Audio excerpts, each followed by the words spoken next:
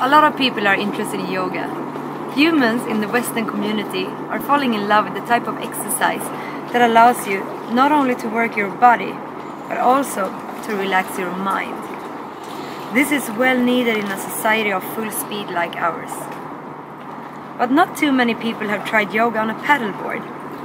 Why should they? Well, first of all, we're all made of around 70% of water.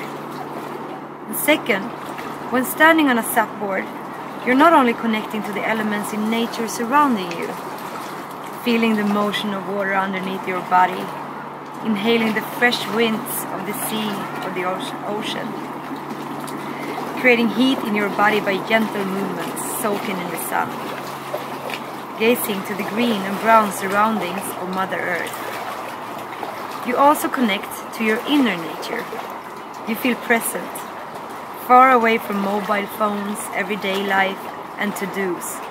You create this liquid space for yourself in which you're allowed to stay in the moment. And the movements in your body becomes more delicate when practicing on unstable ground.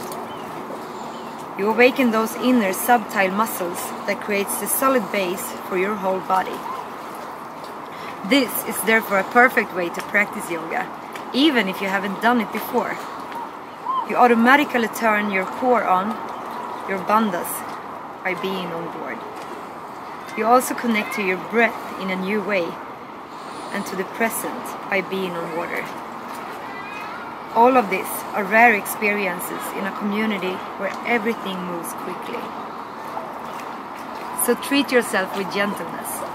Get out there.